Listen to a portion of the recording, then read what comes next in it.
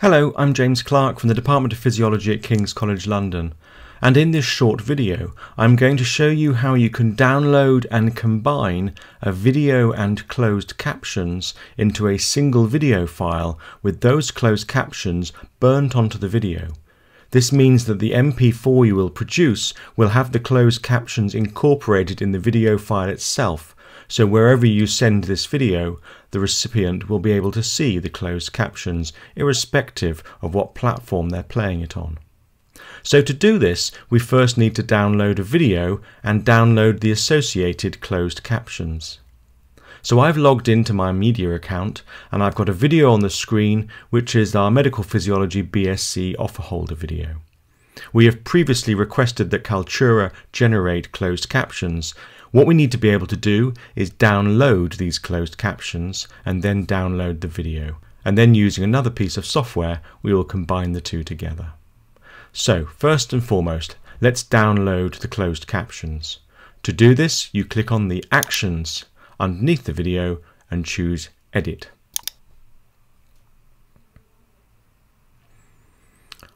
Along the list of options you've got Captions, and if you click on this you'll see that a English SRT file, which is the standard closed captions file, has been generated for this video. We have a series of actions we can perform, editing them, deleting them, and this one here which is download. So I click on this and it downloads my closed captions. These closed captions are in the format of an SRT file, which is an industry standard captions format, and we'll look at that in a little bit more detail in a second. The second thing we need to be able to do is download the video. You may well have a copy of this video actually on your hard disk, since you might well have created it using PowerPoint. But if you didn't do this and don't have access to it, for instance if you used Kaltura Capture to generate this video, you will need to enable it for downloading. Conveniently, next to the captions list is the downloads list. If you click on this, you can select which format of video you wish to allow to download. I've already selected the HD 1080 web version, and this is the format I want to download. But you could choose other formats, including source, which is the original video file you might have uploaded. So for this purpose, I've already ticked on this.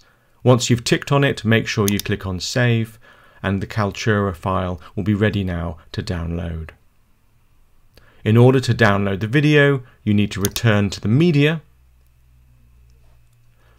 go to the Download tab, which will have appeared now since you've enabled downloading, and then if you scroll down you can select the file you wish to download.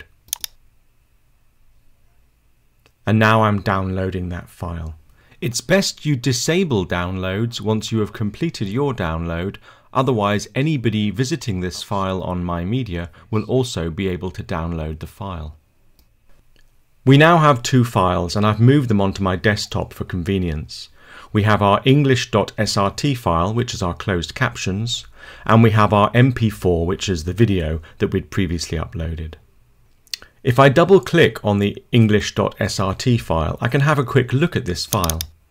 You'll note that the format of this file is slightly strange. It consists of a list of numbers, some time code, and then the closed captions. It doesn't matter, this is what we're going to use now in our other software to combine with our video, but sometimes it's nice just to have a look at the closed captions to make sure they look okay.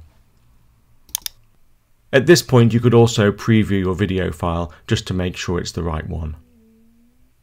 In order to combine the closed captions with the video, we're going to use the software Handbrake. At this point I will assume you have watched the videos on Handbrake in my other tutorials. Once you have set up your preset, all you need to do is drag the video file to Handbrake, move to the Subtitles tab in the Edit window. From the drop-down list labelled Tracks, you choose Add External Subtitle Track and choose the English.srt file that you've recently downloaded. Now you have selected the English track, make sure the language selection is English, and then you need to click the button that says Burnt In. This means the software Handbrake will actually write the text within your captions file onto the video itself. Once you've got these settings correct and you are happy, simply click on the Start button and Handbrake will start to create a new video with your closed captions included. This process can take some time depending on the speed of your processor. Now that Handbrake has completed the rendering process, I have a new MP4 video on my desktop.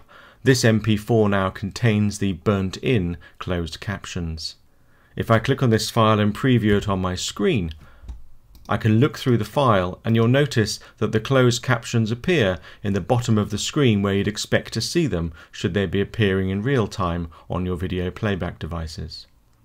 The closed captions that were uploaded with the video file are now in the right place at the right time and correspond to the correct narration.